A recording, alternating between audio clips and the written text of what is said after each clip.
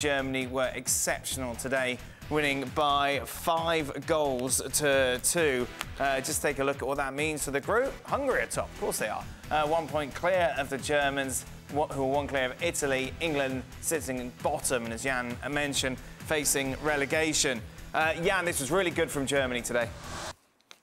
Was a very good game. It surprised me, the intensity of the game. It's also a matter that Germany, after 4 times 1-1, they needed to have a good result. But as you were saying, Italy had a young team, but if you went through the team, there was still some good players in there. I mean, the key to Germany, and Craig was talking about the balance in the team, how important that is. Today they had Gundogan, Kimmich in there. They could also put in Goretzka there, which make the balance in the team great. You know, always have Müller running around in and between, which he could make even more noise. Mané will do the Bayern instead of Lewandowski.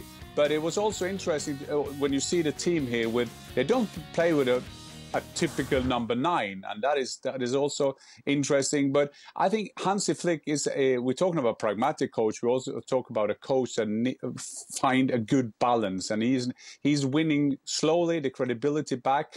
And Germany has used these Nation League games well in terms of winning their crowd back. They need that because in Germany as well, second is no option, and after some bad championship, they need to have a good championship now in Qatar.